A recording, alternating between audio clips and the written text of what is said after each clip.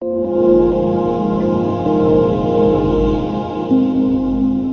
N2000 is a second generation or a redesign of the networked AV product that SVSi has been shipping for the past 5 years. We've listened to our customers and added features and capabilities based on their input. So let's look at the encoder. The encoder has DVI-I input, which allows for VGA, component, HDMI or DVI-D with an adapter cable.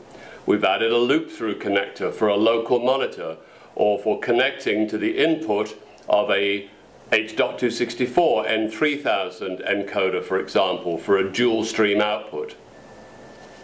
We've added Phoenix connectors for audio, serial, and new IR. PoE is incorporated for a very robust and simple installation. We've also got a non-PoE switch port for connection to a control system, for controlling a IP control projector or display, or for daisy chaining to other decoders. Similarly to the existing product, the N2000 uses the digital cinema quality JPEG 2000 codec. We have two versions of the decoder.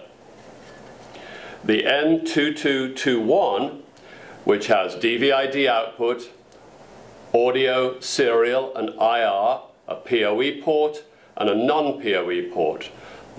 This allows for the units to be daisy chained or for the additional port to be used for a control purpose.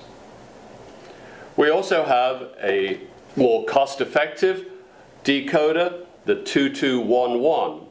This only has serial capability and a non-PoE port, but still the same DVI-D connector.